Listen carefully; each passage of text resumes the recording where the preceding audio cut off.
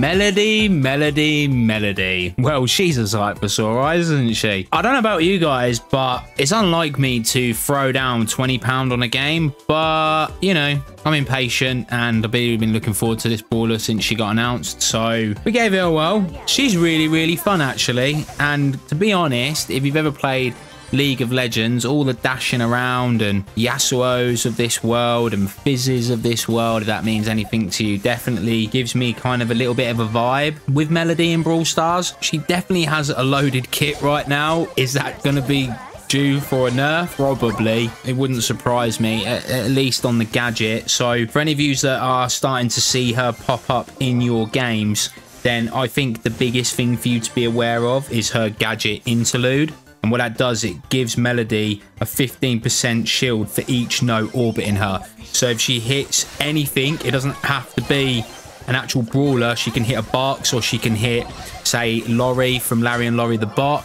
or she could hit the bear from Nita. Then she's going to be able to get those notes spinning around her, and she's going to get that, you know, up to 45% shield once she pops her gadget. So really need to be mindful of that, especially if her ultimate's up. She's probably going to get 3 notes spinning or 2 notes, dash in, hit you again, pop her gadget, and she's just going to have so much additional health. It is insane. Although, let's be more specific, an extra shield. I think if you pair that up with her star power fast beats, which is what I'm running with at the moment, so Melody gains 8% increased movement speed from each note orbiting her. That is an insane increase. It's like a 24% increase there. So you can expect once she's got those notes orbiting her, she's going to make it a lot easier for that Melody player to kite you if she comes in close. You can get extended mix, which means that her notes last 25% longer before vanishing. I wouldn't be surprised if there are some people running that, but I think that fast beat seems to be the more preferred one. And then as for the other gadget, it would be wrong of us not to mention it. Melody's notes gain 25% increased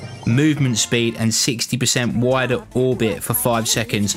The only reason why I haven't gone for this, I haven't seen this much, I think your muscle memory's got to align to when you activate that, it's orbiting more and wider as well. So it's like it's almost going to take you a little bit out of whack as you get used to her. So for me personally, I just think the shield just takes massive priority. I mean, at power level 10 at the moment, she's on 7,790 health, so there's no small amount of health. And just to be aware that outside of her just attacking you to try and get her super up, which only takes 4 attacks, it doesn't do that much damage. So there's not a lot of damage that's going to come from a single attack. She's literally using it basically to proc the super, and then once she's got that, she'll be able to close distance. And Melody can close some serious distance. If she's got her ultimate and you're a thrower, you're probably dead, especially in Showdown. So I've been playing her loads in Showdown. I'm aware she's incredible in Brawl Ball. I've already seen people posting their rank 35s. Unfortunately, having a job and a family means that I won't be getting her to 35 anytime soon, but I'm having great fun with her. She's really cool. I think when she comes out, when the Brawl Pass gets released, definitely look forward to playing her. If you do want to get her, I think you're gonna have great fun. As you can see in the background, we've got a bunch of footage that I managed to get today with one of my friends, Slaymo. So big shout out to Slaymo. We were going through there, so that was really cool. If you do want to join the clan or the Discord and play some games with me with her while she's out on early access, then do feel free to add me. Details are in the description, and if I am free and available, just send me an invite or drop into my duo showdown. Other than that, she's really good fun. I do expect that gadget to get a nerf for sure.